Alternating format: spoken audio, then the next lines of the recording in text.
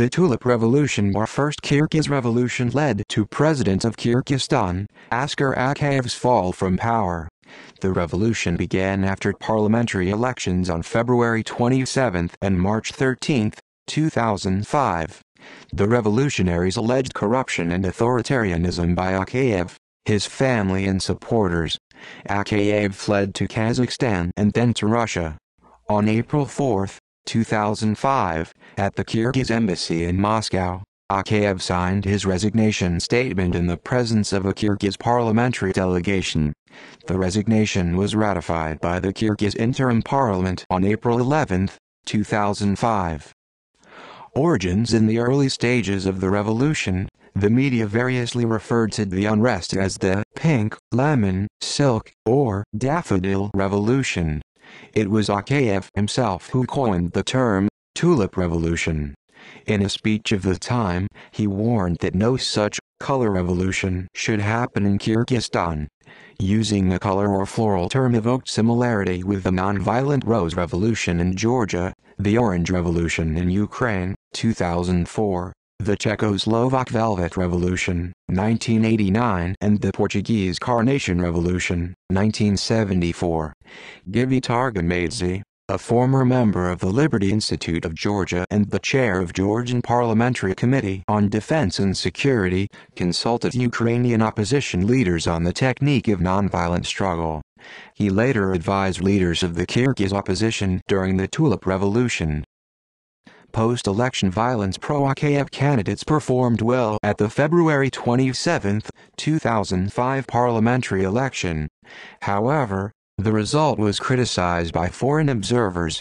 The Organization for Security and Cooperation in Europe, OSCE, was critical of the Kyrgyzstan government.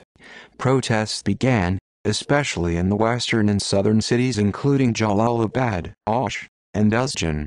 On March 3, 2005, a bomb exploded in opposition leader Rosa Otunbayeva's apartment.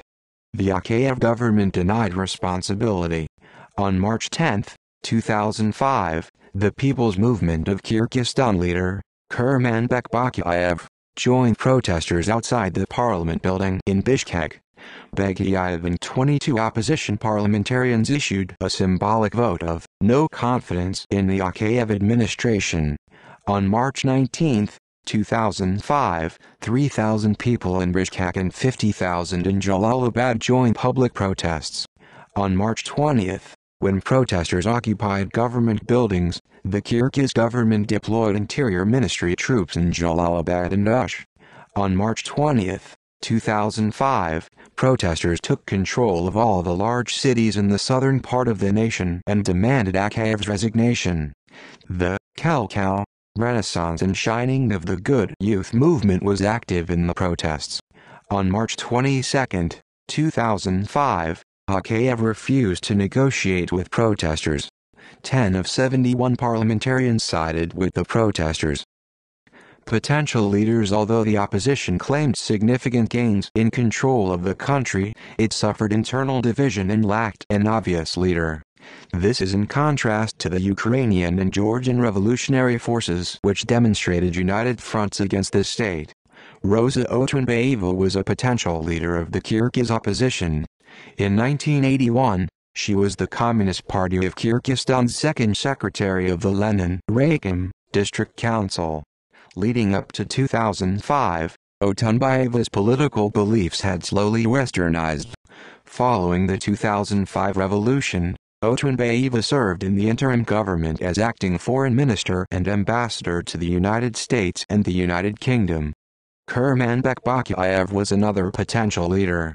In 2002, Bakiyev had resigned from his position of Prime Minister of Kyrgyzstan after police shot and killed 5 peaceful demonstrators in the southern town of Aski.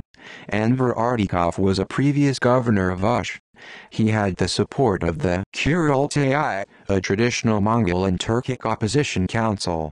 Ardikov said, "We will keep this authority, parallel administration, until all of our demands and problems are resolved. We are an interim power. We can talk about the fulfillment of our tasks when the current government has been replaced by a government that is trusted by the nation." The opposition was at its most united at the Jalalabad protest on March 21, 2005.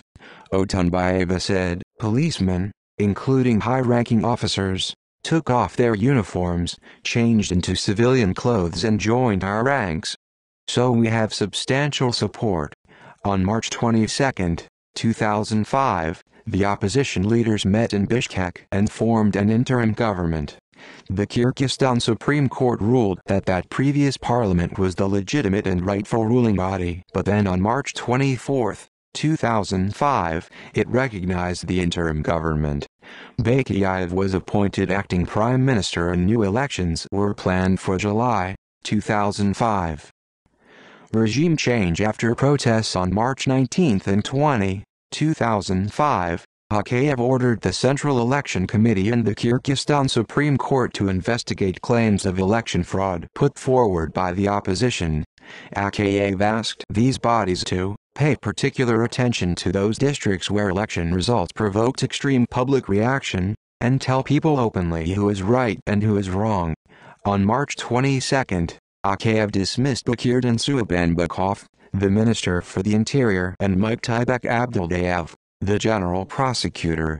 On March 23, 2005, Akayev deployed riot police and 30 people were arrested. The Uzbekistan Foreign Ministry representative stated, "The people of Uzbekistan, which is a close neighbor of Kyrgyzstan, are concerned about the events happening in Kyrgyzstan, especially in its southern regions." On March 24, 2005, Akayev fled with his family. He went first to Kazakhstan and then to Russia, where the Russian President, Vladimir Putin, offered him exile. On April 3, 2005, Akayev gave his resignation. It was accepted by the interim administration on April 11, 2005. When Akayev fled, Prime Minister Nikolai Tanayev resigned. The opposition took control of key state services such as the television broadcaster. Police melted away or joined the protesters. Imprisoned opposition leaders, including Felix Kulov, were released. The Kyrgyzstan Supreme Court declared the election results invalid. Kurmanbek Bakiyev was made acting prime minister and acting president by the interim administration. He named an interim cabinet. Mobs were looting stores and automatic teller machines in Bishkek and buildings were set on fire. 3 people had died in the unrest. Bakiyev appointed Felix Kulov acting minister for the interior. Kulov appeared on television and appealed for calm. On March 26, 2005, armed supporters of Akayev made an abortive attempt to enter Bishkek under Kenesh Dushabayev and Tamirbek Ukhmadaliyev. On March 29, Ukhmadaliyev announced he would participate in upcoming elections. By March 28, 2005, a gradual political stabilization had occurred. The interim administration announced presidential elections for July 10, 2005. However, media entities accused Bakiyev of lack of transparency, failure to restore order and discrimination against Russian minorities. The appointment of Atakan Umarov to the 4th Deputy Prime Minister position was unpopular because it was seen, since he was a presidential candidate, as a conflict of interest. Bakiyev was also criticized for re-employing some of Akiyev's cabinet in the interim government. On May 13, 2005, Bakiyev and Kulov united to contest the July 10, 2005 presidential election. The agreement was that if Bakiyev retained the presidency, Kulov would be made prime minister. The alliance lasted until January 2007. It united the northern and southern parts of the nation, made the election of other candidates more difficult, and helped to stabilize Uzbekistan. Problems for the interim government. Land rights. The interim government was faced with the challenge of peasant land rights claims in Bishkek. Police had been unable to stop forced seizures of land by armed peasants. In a related matter, Yusin Kudabergenov, a leader of Bishkek civilian patrols, was murdered. Alleged Akayev corruption. On March 24, 2005, Akayev's diaries were produced as evidence of corruption. A commission of citizens, public servants, bankers and non-government organization representatives was empaneled to investigate corruption by the Akayev administration. On April 21, 2005, the commission published the details of 42 enterprises controlled by the Akayev family during Akayev's presidency. The interim government also alleged that through violence and arrests, Akayev had disrupted peaceful political protest against his administration. It was alleged that on March 24, 2005, Akayev's men, dressed in civilian clothing, had assaulted protesters. Andijan refugees. On May 13, 2005, a massacre occurred in Andijan, Uzbekistan, when government security agents fired shots into gathered protesters. Up to 6,000 Uzbek refugees entered Kyrgyzstan. Refugees were unable to return to Uzbekistan due to harsh Uzbek government actions. Initially, Bakayev supported the Uzbek government's stance despite calls for compassion from human rights activists. Later, with assistance from the international community, the Kyrgyz interim administration gave legal status to Andijan refugees. International NGOs were able to provide shelter, food, water, and other necessities to the refugees. On June 9, 2005, however, 4 Uzbekistan refugees were returned to their homeland. Kulov said these 4 were accused or guilty of rape or murder and therefore deported. Akayev legal action. Akayev took legal action against the chair of the Bakayev Anti-Corruption Commission. He also sued a Kyrgyz newspaper journalist for defamation, on the grounds that the accusations of corruption made against him were inaccurate. Bermud Akayeva, Akayev's daughter, took legal action against the Kyrgyzstan Central Election Commission for defamation and for preventing her election to parliament. Some of Akayev's personal possessions which had been seized in the revolution were returned to him. Pre-election unrest. On June 10, 2005, the parliamentarian, Hirkulbek Surabadiyev, was shot dead in Bishkek. He may have been involved with the attacks on anti-Akayev protesters on March 24, 2005. On June 11, 2005, 2 government security guards were beaten and coerced to give information about Bakayev's and Deputy Prime Minister Daniyar Yusunov's travel itineraries. On June 13, 2005, 6 people were injured in violence between protesters and parliamentary security agents in Osh. In this incident, security agents had opened fire on protesters congregating outside the Alley Hotel.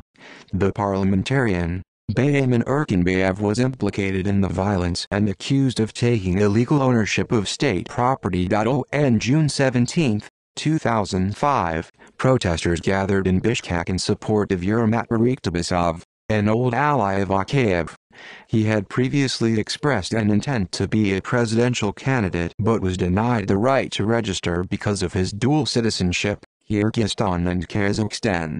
Given that Bariktubasov was not well known, the uprising was unusual when he might have addressed the issue by legal means. Some protesters admitted they had been paid to attend.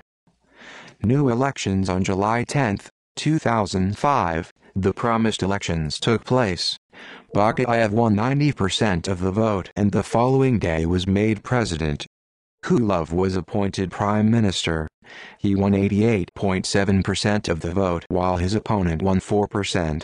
The conduct of the election was praised by Western observers, but some irregularities were also noted. In the months after the election, Bayman Erkinbayev and Ratbeksanat Bayev were killed. Tinnikbek Akhmatbayev died during a prison riot orchestrated by the Chechen thief-in-law, Aziz Bachukayev. Rizbek was shot dead leaving a mosque in May 2006. The OSCE sent 60 observers to monitor the election runoffs.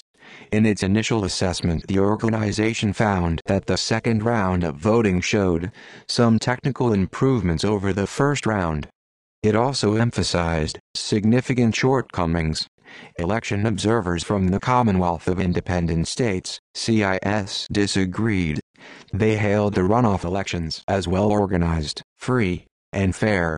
CIS observers also praised local authorities for showing restraint and competence in dealing with political unrest in several regions. This contradiction in the findings between OSCE and CIS observation teams formed the latest in a series of such contradictory findings. CIS election observation missions. Russia supported the CIS reports and rebuked the OSCE for its findings. The New York Times reported that American funding and support from governmental and non-governmental sources helped to pave the way for anti-Kiev demonstrations by providing the means for printing literature. Kofi Annan said, "The Secretary General is opposed to the use of violence and intimidation to resolve electoral and political disputes."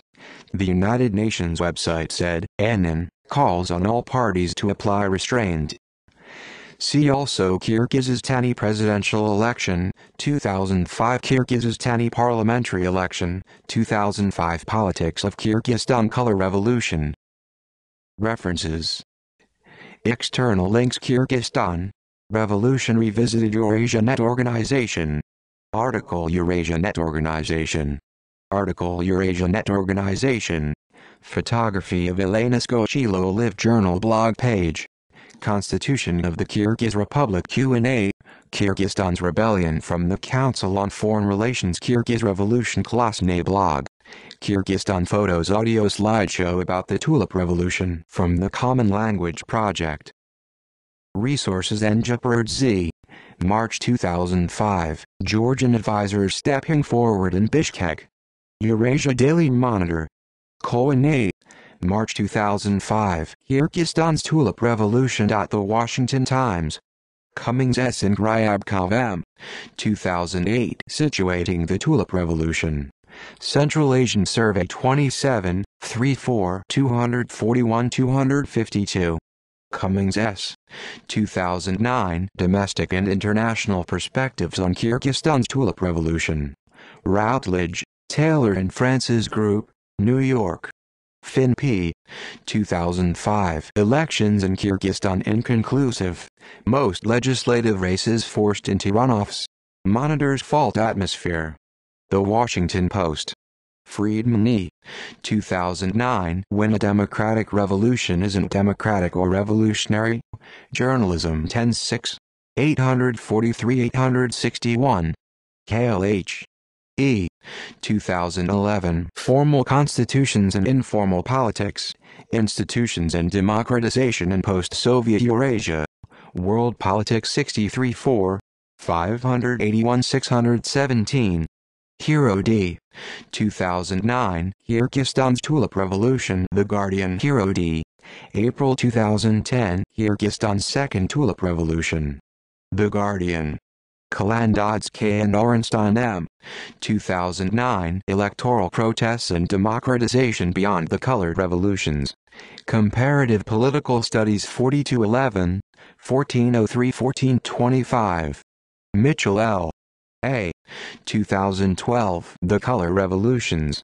University of Pennsylvania Press, Philadelphia. Radnitz S. 2006 What Really Happened in Kyrgyzstan? Journal of Democracy 17-2, 130-146. Smith C. S. March 2005 U.S. helped to prepare the way for Kyrgyzstan's uprising. The New York Times. Stepanov G. 2005 Two leaders of Tulip Revolution can't share power in Kyrgyzstan. Current Digest of the Post-Soviet Press, 57-13, 345-391. Juadoro EUT. 2007 Rose, Orange, and Tulip, The Failed Post-Soviet Revolutions. Communist and Post-Communist Studies 43, 315-342. Walsh N. P. March 2005 Kyrgyz leader condemns protesters. The Guardian. Yusen M. 2005 Tulip Revolution begins in Kyrgyzstan. Current Digest of the Post-Soviet Press 5712, 148.